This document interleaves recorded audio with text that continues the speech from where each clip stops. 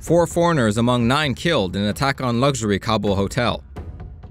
4 foreigners were among the 9 victims of an attack at a luxury hotel in Afghanistan's capital on Thursday evening.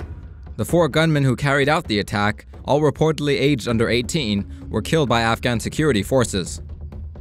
4 gunmen arrived at the Serena hotel at about 6 p.m., with guns reportedly hidden in their socks. They passed through security checks, and once inside the hotel, hid for 3 hours in one of the bathrooms before commencing their attack. At 9 p.m., they walked into the hotel's restaurant and opened fire, targeting hotel personnel and guests, and killed 4 women, 3 men, and 2 children.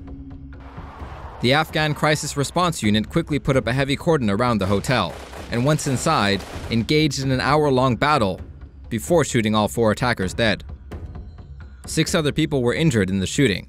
The Taliban has claimed responsibility for the attack.